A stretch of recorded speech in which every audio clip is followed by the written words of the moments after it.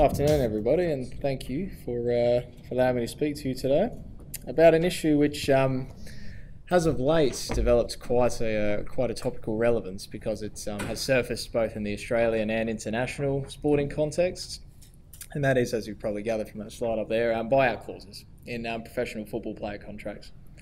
Now, I realise when I say football up here, that's probably referring to a number of different codes. I'm referring to the round ball version, okay, association football, or soccer as it's commonly known here. But for the purposes of this presentation, it's football. Now, I've put my first little title slide there, the world game, and I use that title and it's used quite often because it quite literally is the world game. It is the most watched and played version of football on the planet. It's also the most valuable by net worth and by player salary, and we're we're only just ahead of a number of other codes such as NBA and baseball and NFL, which are also quite lucrative. And I've already covered the fact that it's known as soccer more widely here. But you'll notice there's an interesting linguistic change, and that's now the Football Federation of Australia, formerly the Australian Soccer Federation. They're moving away from the soccer terminology and they're referring more to it as more and more as football. And I say all this to put it in context, and that is that we are part of a major industry, and that is sport. It's a global phenomenon. You can see there, and that was a PricewaterhouseCoopers study which predicted that global sports revenue this year would tip 177.6 billion. So we're talking about something pretty significant. So I wanted to take an angle from my area of expertise. I'm a commercial lawyer, and I lecture in these areas as well. But I thought it would be interesting to take this perspective of sport in particular, and that is the use of what's known as the buyout clause, and I'll come to this shortly. But it's important, first of all, to know that it's so heavily regulated now. This game is, as I said, part of that rich sporting fabric which we have in this country, and I think we're better for it. But it's also extremely well regulated. I say well regulated, but it's heavily regulated in any event. So contracts are everywhere, and that's what sort of attracted me to speak about this, because it's received very little attention and only a little bit of scholarly attention. And it's something which is quite significant, and as we'll come to see later on, there's instances where it's actually impacting on how various codes in this country and in others around the world are administered. So I want to look at issues with legality and also issues of integrity, which I think one almost follows the other, and you'll come to see this as I get into it. But I think there's a number of legal issues surrounding the use of the buyout clause, and also some issues with integrity, which I'll touch on there as well. I hate to do this, and I tell my classes this as well, but unfortunately, for you to understand the rest of my talk, I have to run you through a few contract law basics, so I'm really sorry, A, if you've heard this before, or B, if you haven't. Liquidated damages clause. This is what we're talking about, basically. So it's a clause in a contract which stipulates beforehand an amount that a party in breach will pay if they do breach the contract. Okay, so, you know, if party X breaches the contract, they will pay $500 party Y. Pretty simple. It's very useful as well, and the courts constantly say this. You know, it's useful because it tells us what the party's rights and liabilities are. We don't have to worry about working it out. There it is in black and white. And it also saves a party from suing. In general damages, which are speculative, okay, so the courts determine how much you're entitled to if you bring a general civil action. In the case of a liquidated damages clause, there's no need to worry about it. The amount's stipulated, that's that. And it's very important now to distinguish liquidated damages clauses from penalty clauses.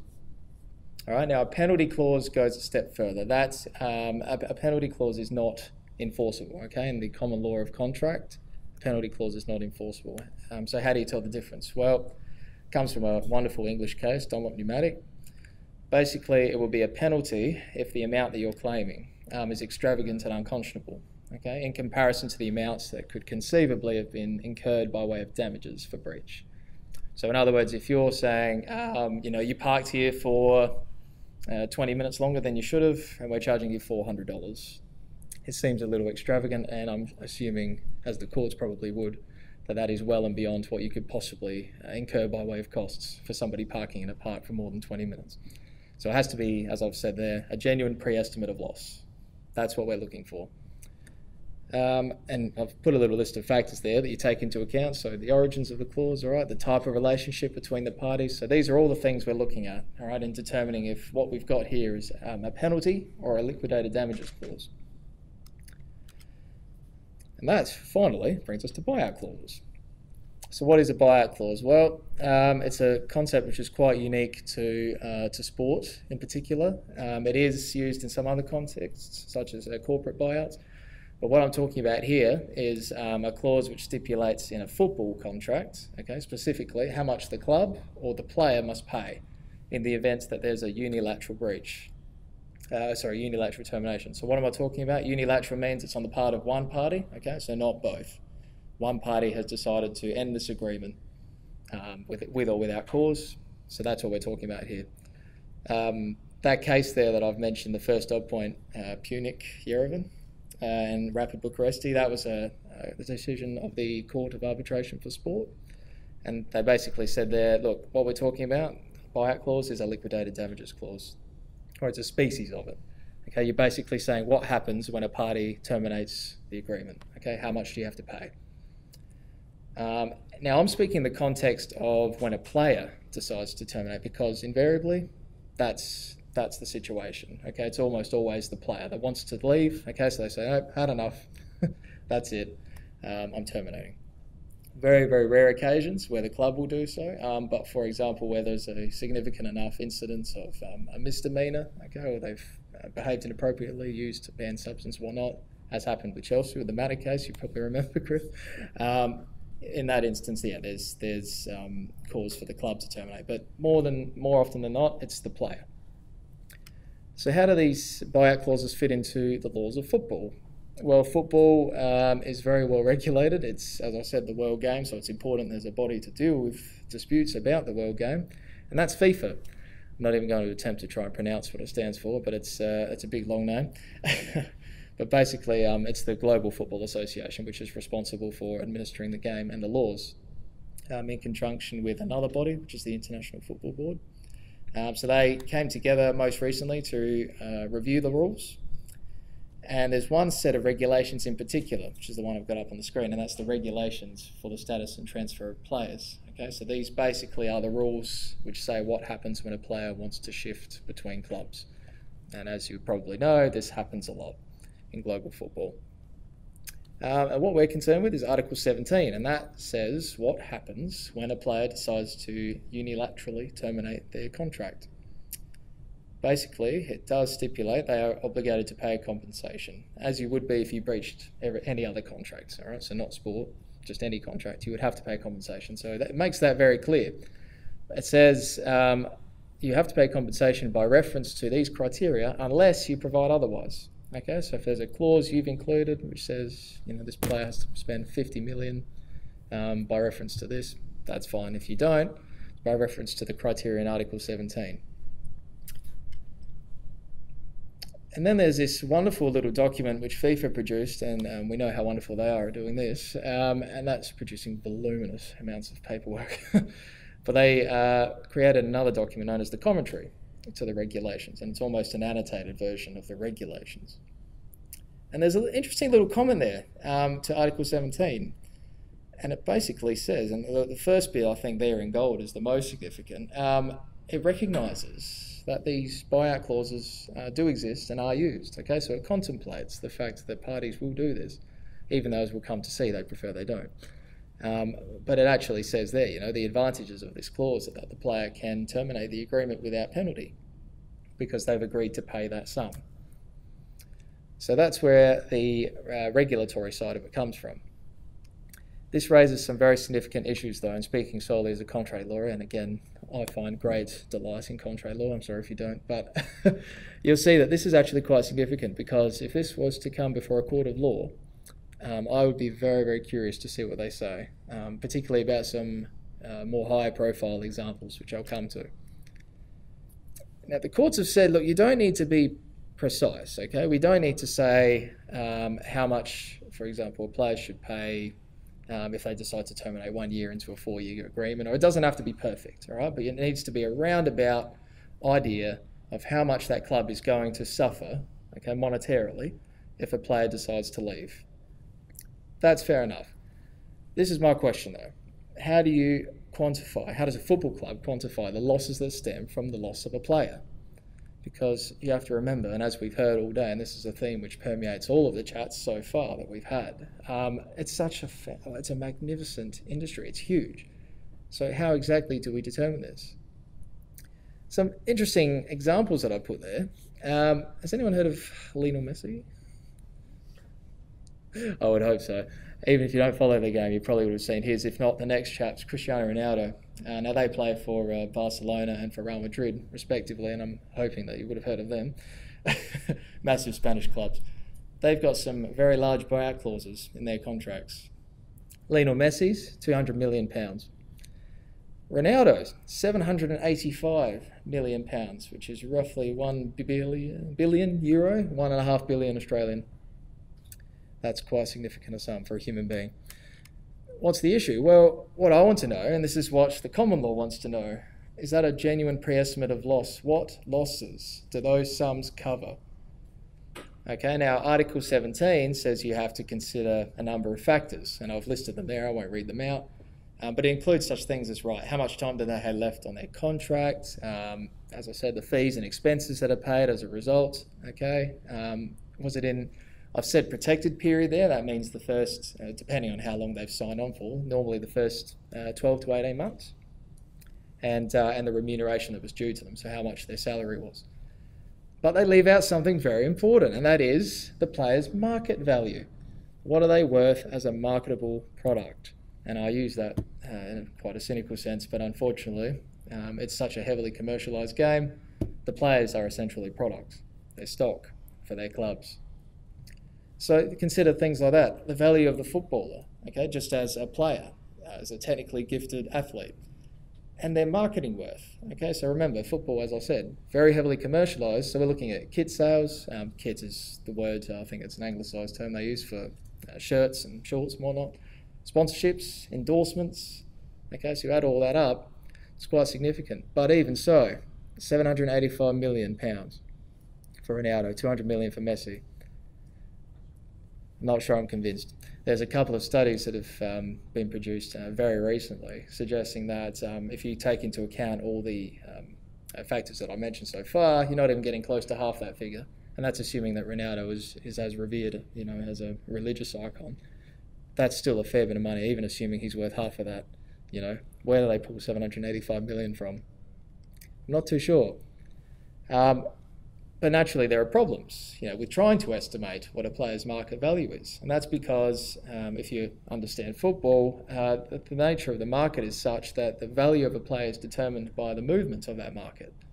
Okay, what that means is that clubs often assign extravagant sums, okay, to their star players. The reason, and often, as I've said there, is much higher than their contractual value. What's the reason for that? It's because they want to hang on to them. Okay, but as we'll see, that's not what the, certainly not what the law countenances.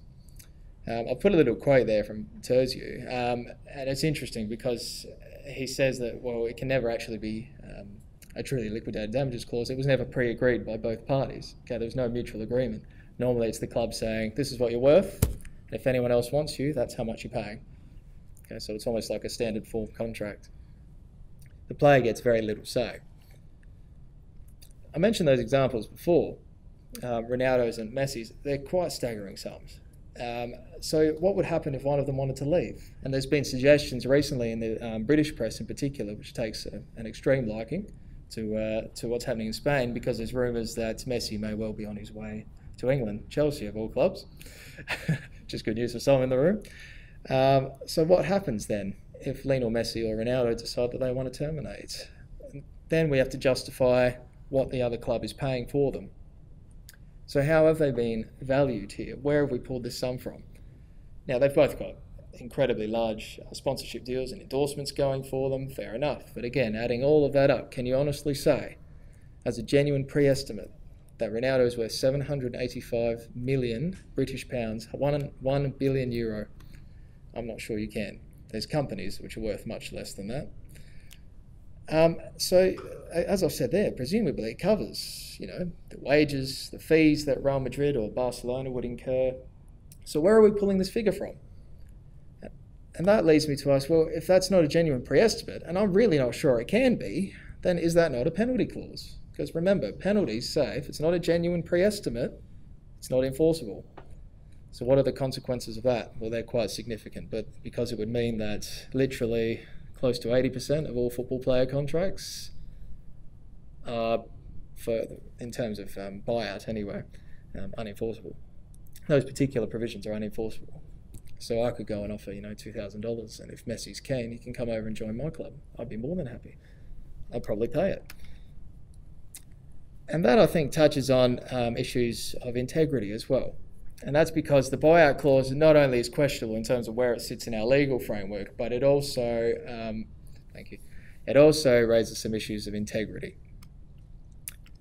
And there's 4 principal reasons for this, which I'll get into now. The first is we're over-commercialising football. And how are we doing that? Well, from the late 19th century onwards, it's become more of a product, okay? It's so heavily commercialised that we're now talking about a business. It's more than a sport now. Sounds like a cheap cliche from an 80s advert, I remember, but it's actually more of a business. And the issue with that is that if we're going to assign players with these extravagant values, okay, then what are we doing? You're actually indirectly resulting in inflation. Inflation of what is a self-organised market. Doesn't seem significant, but now we're talking about human beings worth billions of dollars.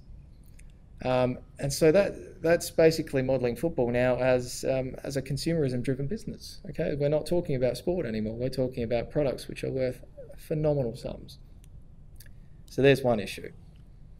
Second, and this is the second of the 4 I want to tell you about, is it indirectly promotes competition monopoly. Now this one's a little contentious, but think about it this way. The bigger clubs, okay, your Real Madrids, your Barcelonas, they can spend the money, they can buy these players, and then they can use the buyout clause, all right, to hang on to them. How do they do this? Well, it's an unwritten convention in football that, the bigger clubs can offer the lesser clubs, for lack of a better term, good money. And then once they've got them, slap a ridiculous price tag on them. The third example I've put there is Neymar. He's a Brazilian starlet.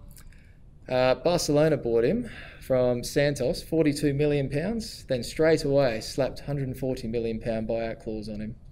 Why? Because now he's close to untouchable.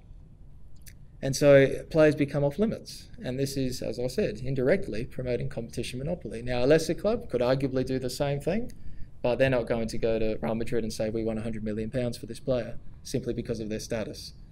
Okay, in football culture, it doesn't work that way. Third thing is, does it undermine contracts generally? Okay, and the principle of stability. Well, the common law says you don't have a right to terminate. Okay, you can't have a right to terminate. You're entitled to expect performance of that contract. Pacta sunt servanda, right? Latin maxim. What does the buyout clause do? Well, it basically says, in a way, you do have that right. You're not entitled to expect performance, which is at odds with the regulations elsewhere, which say, well, hang on, you are expected to honour your contract as a player with your club. Bit contradictory. And so there's an argument which has been raised by some scholars, and this one I'm not entirely convinced, but I can see how you can get to this point, is that it will affect the balance of competition. Okay, because if we're going to start destabilising contracts left, right and centre, some clubs will end up with a monopoly of sorts. And so the argument is that all of a sudden it's going to have larger scale implications for the industry.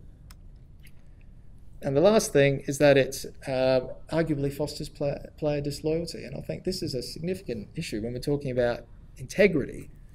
Okay, we're saying to a player, this is a clause which basically says regardless of how long you're supposed to be playing for a club, you can buy out at any time if the price is right. Did that jingle go through anyone's head then? It did for me. And so this has flow-on psychological effects. Okay, what does that say to the players? It says, don't worry about being loyal, okay? Worry about your own career. Now, the flip side argument, is there anything less ethical, is it less ethical than to say to a player, well, actually, no, you should be looking out for yourself. This is your employment. And this was mentioned in the previous discussion. Okay, this is more than just a game now. This is what you do for a living. So is that any less ethical? I'm not sure, but it certainly sends a message, does it not?